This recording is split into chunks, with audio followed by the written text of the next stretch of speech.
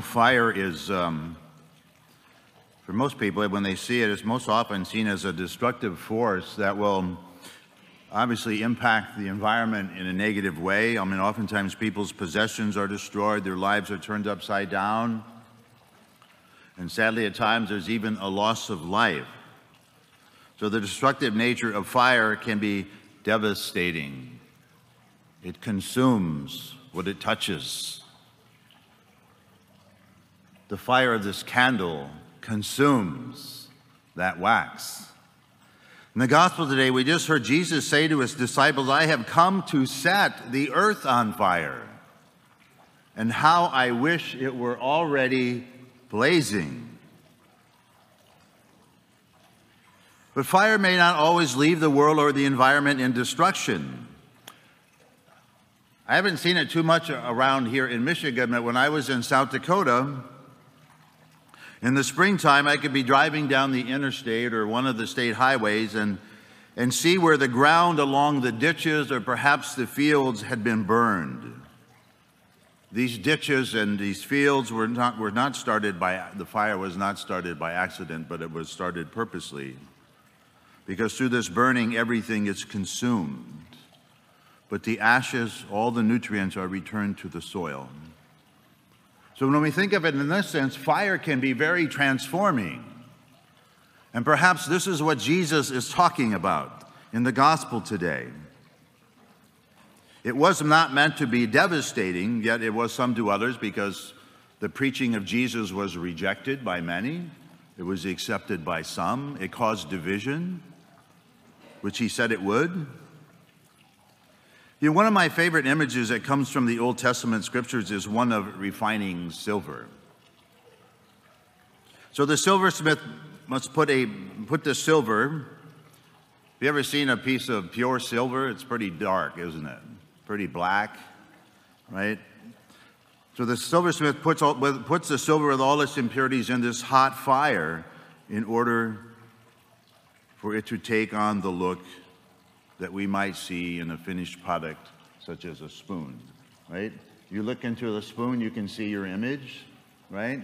It wasn't always that way. The hotter the fire, the more the silver is purified. Each time it's put into the fire, more dross or more impurities are removed, and the image that's revealed becomes truer and truer and truer and more perfected.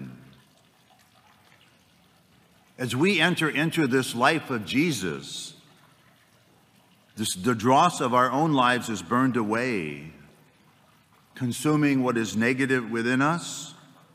This happens through our daily intimate prayer with Jesus, through the sacramental encounters with Jesus, through the encounters in the sacramental life of the church, in particular the Eucharist and the sacrament of penance. And then we are then given this greater zeal to go out and set the world on fire. St. Catherine of Siena said, if you are who you are called to be, you will set the world on fire. How many of you are setting the world on fire by your life of faith? Nobody? Really? Then you're not living the life you have been called to. And this is precisely what Jesus is inviting us into, right? And gives us this greater zeal for the gospel and the mission of the church, to which we have all been called through baptism. I have come to set the earth on fire, and how I wish it were already ablazing. This fire is to be seen as Christ's own passion of love, a fire that is to be handed on. This is a fire that makes all things bright and pure and free. Are you all free? Are we free? Are our hearts pure, free? Being a Christian is daring to entrust oneself to this burning fire. To entrust oneself to this burning fire happens when you and I enter into this personal daily relationship with Jesus in a very intentional way. In those quiet daily periods of prayer, his love, his desire for us. You're here at Mass this morning not because it's an obligation. You're here at Mass this morning because Jesus desires you. And somehow you have answered this desire of his own heart. You probably didn't think about that when you came in the front door this morning, but that's the reality. That's reality. So in this time of prayer, his love purifies our hearts, our desires, our own agendas, our own attitudes. You and I cannot love as Jesus loves. We cannot and will not freely lay down our lives for him and his mission until we give ourselves to this purifying process. And we call that conversion. Conversion happens because the Lord converts our hearts. It's not something that we do. All we do is say, yes, Lord, convert me to be like you. I want to live your life in this world. We will not do it. We're too weak. We're too worldly.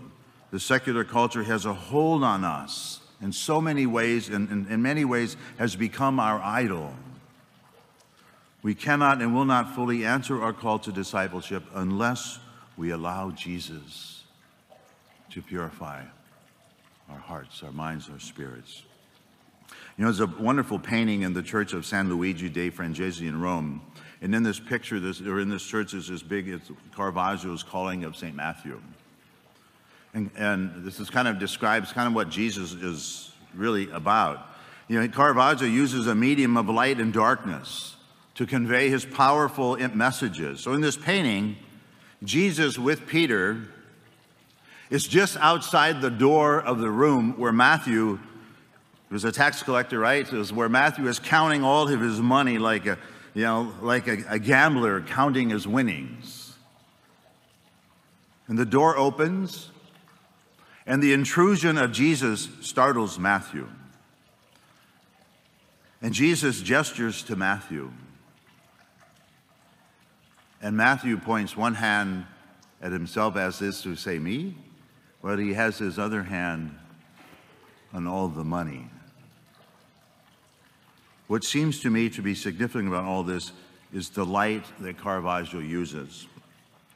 The light is coming off Jesus when the door is open and it's shining directly in Matthew's face.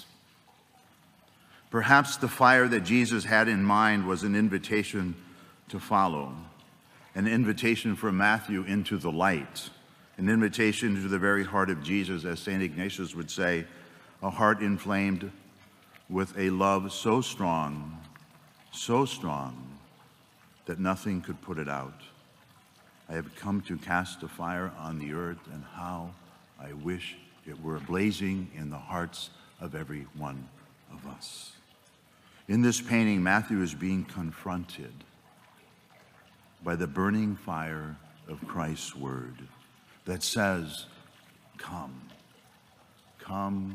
and follow me, just as you are.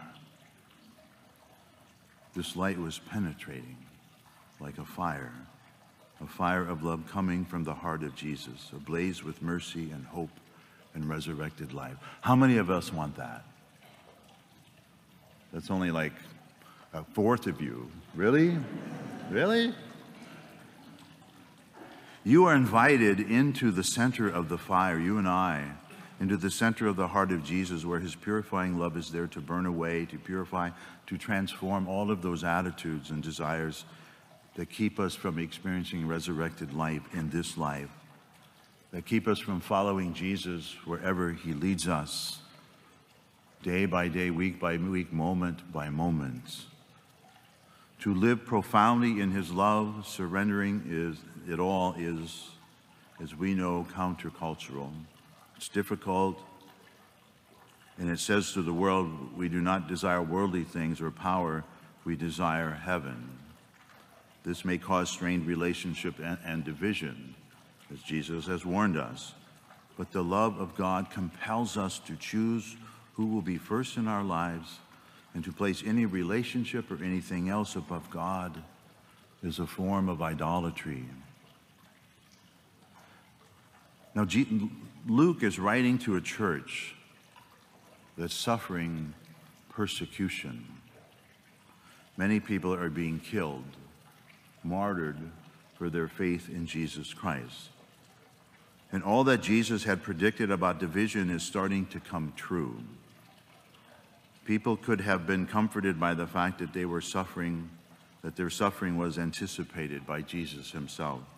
They experienced that what he told them was true. Division would happen because of him. So in today's message, in this message from Jesus today, there's really a sense of, I don't know if you heard it, but there's a sense of urgency.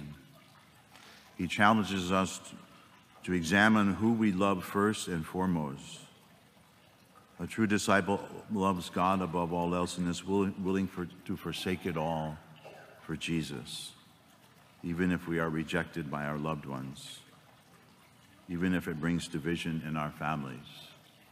I'm not going to share the story with you, but I have that personal experience in my own life from family members who hate the church and hate what I stand for.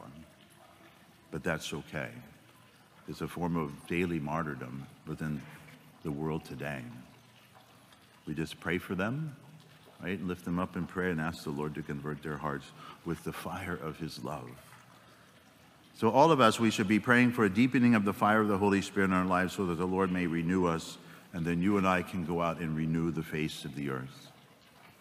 Unless we are fully plugged into Christ and his grace, unless we constantly feed our souls with his words, unless everything we do flows out of our relationship with him, then none of our actions, as good as they might be, can have lasting value. They can have value, but they won't have lasting value. Only lasting value will give peace to our hearts. So as we gather today around this altar in this Eucharist, we are reminded of Christ's mercy and the fire of his love that was fully inflamed on the cross. He has come to set our hearts on fire, and how he wishes they were already ablazing. He is waiting for us to respond so that he can bring us out of our slumber and out of this consuming culture into the burning fire of his kingdom. Amen.